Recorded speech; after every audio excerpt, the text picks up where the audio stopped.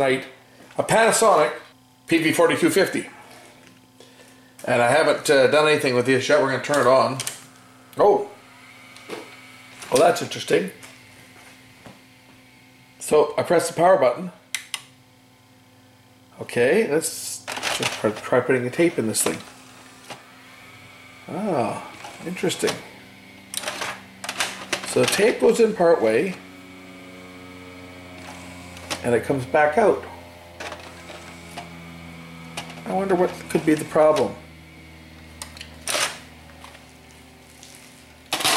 I think we're looking at, on this one, an alignment issue of our front loading mechanism, because the tape won't even drop.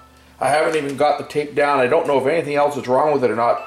It won't accept the cassette. It's not going to work. So let's get involved with taking this mechanism out here, and I'm going to shoot the person that just can't stop sending me text messages. Every time I go to make a video, I get pinged constantly by an annoying contact.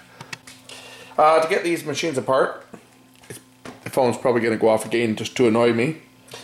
You got to pop out the tabs. This one here, these tabs are very fragile on these Panasonics. This one just broke on me. But you lift up these tabs slightly to take the front off. There's some more on the side here. You got a couple. I guess the first thing we should do is maybe shut the power off. We got two tabs on the side, one on either side here. We have to release, and the front. There's normally another one here and here, but it broke, and the one on the side. And then a couple more on the bottom. So we just release those two, and the front will come off. Undo this plug. Now we need to take the loader assembly out. So to do that, there are two screws on the front.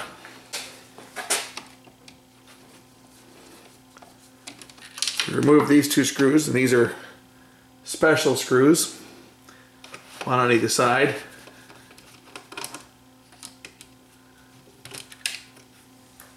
Then we have two more screws here and two more screws at the back.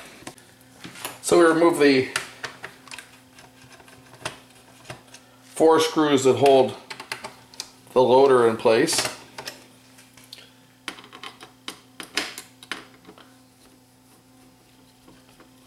And the loader assembly will just lift out.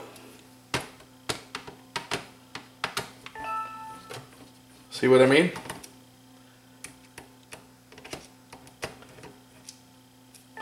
Phone can sit all day and not go off once, and I try to make a video and I get bombarded with messages. Oh gee, here we go. There's an overpopulation in the wild of lionfish by somebody emptying an aquarium of 10 lionfish. Okay, yeah. Okay, that was the breaking news that I'm getting interrupted for. We lift out the cassette loading mechanism, and on here there are timing marks. I can already see we're part of the problem right now. This one here looks pretty sure it's supposed to line up with this hole, but this one's off about the same. It's off by a tooth. But here's where I can really see the problem. If I look down here, there's two little alignment holes here, and they are supposed to be lined up with each other, and as you can clearly see, those holes are not lined up with each other. So we need to take this piece apart in order to fix that. And how that's done, it's just as a couple more little tabs here. We just pop those tabs forward. Be very careful with these plastic parts. Panasonic was known for using shitty plastic, and things break really, really easy on Panasonic machines. So pop the plastic pieces out here, and on here, as you can see, there's our jamming right there. It's not going down because we're off by a tooth. So more than likely what happened is somebody jammed a tape in and managed to skip a tooth. I hope it's not broken, but we'll try realigning it here. So we just carefully lift the lock tab out so we can pull the loading gear assembly out, and we can realign it so that the two of them mesh up exactly. So we want them to go down like that, if we can. there. I think that's lined up. Now, yes, now you see what happens when the gear turns. There's a larger foot on the end of this gear, which is going to mesh. It's going to lock in there as it rotates. It's going to lock in, and it's going to allow this cam gear to continue to turn, because this gear here actually turns with the loading motor. If we look down on the mechanism here, it's actually geared into this worm gear, which is part of the loading mechanism. So there's a good chance that the mechanism here is out of alignment as well. And we can adjust that just by turning our loading motor belt here. There are alignment marks on the tower gear here, and there are also alignment marks. I'm just going to move the camera so you guys can see it, because at this angle you're not going to see what I'm talking about. So if we look down here, you'll see what I'm talking about. Okay, right down in here there's a hole, and that tells you that that gear is in alignment, and it lines up with this hole here. So you would just turn. You can see the alignment hole moving. You turn it until it's lined up. When those two are aligned together, then we know that the mechanism is in phase here. The main cam gear is in the starting position, as is our tower gear. That's our home position that we want to start at. Now we have to put the front loading mechanism back together. I remember I was concerned about the alignment of this gear. I'm just going to make sure that that is in the correct position, so I'm just going to try and kind of push it a bit. I guess I got to actually remove this. I hate doing this because these mechanisms are so bloody flimsy that this little tab could easily break. But we're going to take that gear back. Now I got to make sure that I get this plastic pin has to ride in this groove here, not on this side of the spring either. It's got to be in this groove. So we have to pull the front mechanism to the fully ejected position and kind of position our gear in place so that we can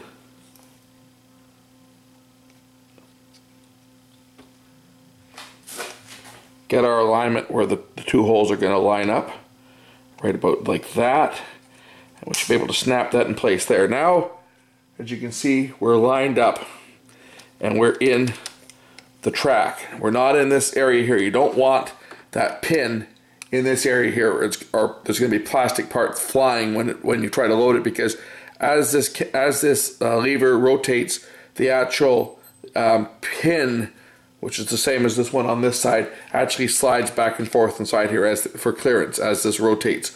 So now we've got that side correct. We do the same on this side. We make sure that we are in the fully unloaded position. The fully unloaded position is like that, with the alignment holes lining up.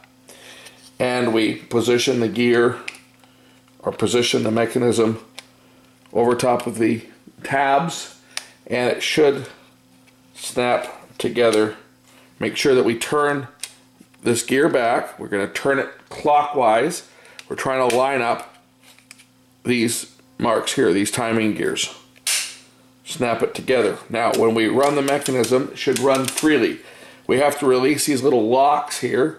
There's two little locks, one here and the other one on this side here. This is the tape lock that prevents you from pushing the tape in prevents the mechanism from loading if there's no tape. So we have to release these two locks, and then the mechanism should go right down. And if I turn this gear, they actually lock again. We have to release them a second time, because there's a second point that they stop. And the mechanism should, when I turn this gear, it should lower down. Where are we here? Release that, release that. It should just lower straight down when I turn loading gear, which it has. Now our mechanism is fully down.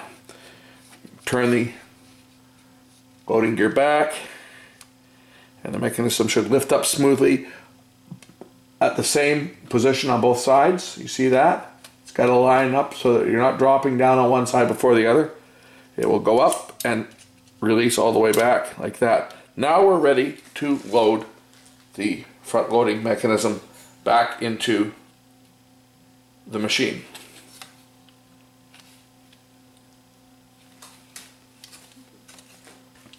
we just drop it in place. Make sure that we're all the way back.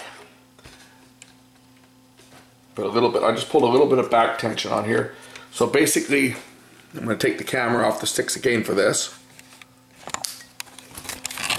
I want to put a little bit of tension on this gear here. So I'm just going to, before I drop it fully into place, I'm just going to pull it up. I'm just going to pull back ever so slightly on my finger here, just to make sure that there's a little bit of tension. So it's pushing the tape towards the exit position. See that? So it's springing back. Now I can put the screws in and we'll see what happens. And I'm going to do this all in one shot without stopping the camera, just so that you can see that I'm not using any trickery here. How I've done this alignment. So we just take our two machine screws, put our machine screws in.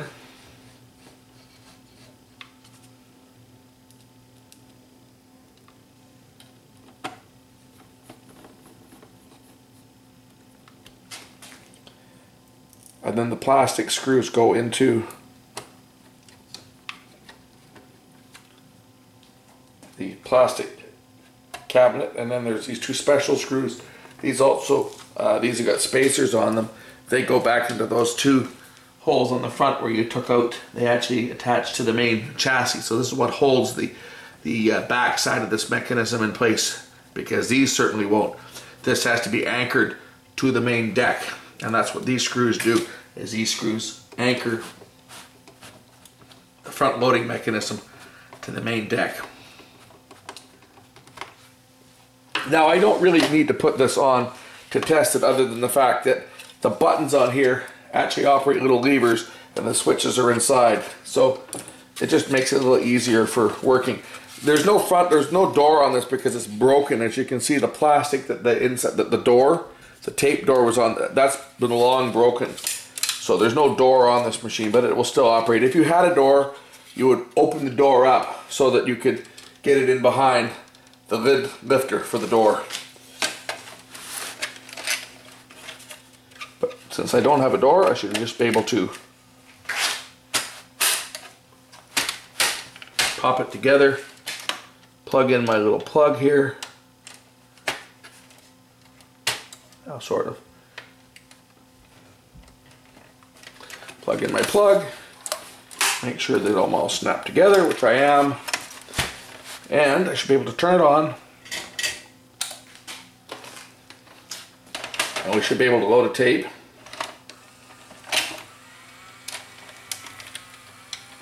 And there it goes.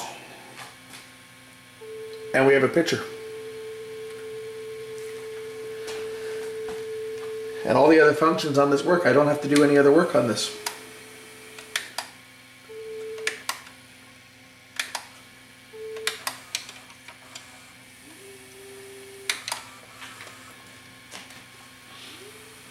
Let's fast forward and go back to play. And that's it. That's how you align the front loading mechanism on a Panasonic PV4250. We'll catch you in the next video.